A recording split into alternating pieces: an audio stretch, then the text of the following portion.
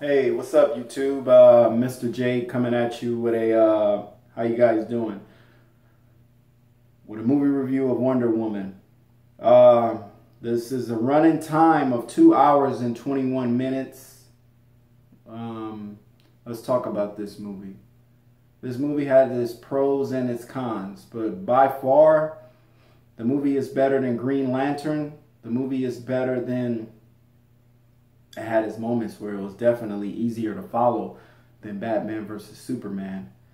And as far as the Justice League, well, that hasn't come out yet, so that remains to be seen what that movie is like.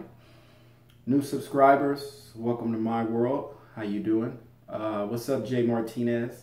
When you text me the info earlier about your new account, I was at work and I was just looking through my phone, killing time till I started, and so I got you, dog. What's up? And everyone else, what's happening, y'all?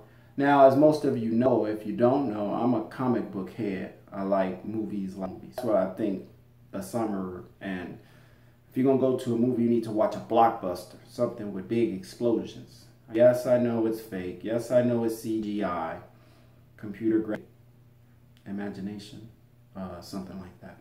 But anyway, let's talk about Wonder Woman. 2 hours and 21 minutes. There's no after-end credits. You know, for you serious fans out there, this is not a Marvel movie. There's no post-credit scenes or nothing like that. The movie basically just starts off from the beginning, the origin story. First, I was like, 2 hours and 20 minutes. Golly, this is going to be forever. But then it was in Gal Gadot is fucking hot. Man, I mean, I know she was okay in Fast and Furious because, you know, she was in part 6 and part 7. There's some, did she? Yeah, part 6 and part 7. And, whoo, shit. Or it's part 5 and part 6 she was in. And part 4. Well, she died in one of them. Not to give it away if you into the Fast and Furious trilogies. But she was hot as hell. Whoo.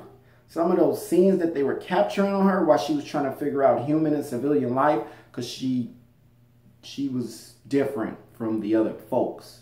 The way she grew up. Not to give it away. She just grew up differently. Whew. Man. Well, anyway, the movie was pretty good. I mean, you learned a lot. There's a lot I didn't know about Wonder Woman that I learned, too. There's no cameos. Sorry. I thought we would get a sneak peek. There might be Easter eggs, but I didn't pay no attention. If it is, it went by real quick. Oh, yeah, there is an Easter egg. There's some Easter eggs in there. That one I did pay close attention to. But yeah, out of what everybody's saying about the movie is they hyping it up to what it's supposed to be. Yeah, if you're a true, like, if you got patience for this movie and you really digging Wonder Woman and you think this movie might be good, you'll enjoy it. But if you're just going in there from the hype of it and don't care too much for it, you might get a little bored. The action scenes, though, it's good. I give it a B. Well, I give it a B. 8.9. I'm not going no higher than that. A 8.9.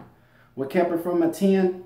I don't know. I wanted some cameos from the boys, Batman and Superman. But this was a woman movie, so there was some buff-ass woman in the beginning. Not to give it away, but I was like, shit. Where did they find those extras? At the gym. Well, anyway, y'all. That's it. I gave it an 8.9. If you're a serious Marvel fan or you want to take your children or just the women want to go out, ladies, Wonder Woman, if you want to see woman empowerment or whatever you call it, go for it. If not, wait to red box it. Yeah, they did good. DC did good. So I hope they keep it up. Congratulations, Zack Snyder. It can definitely be a sequel.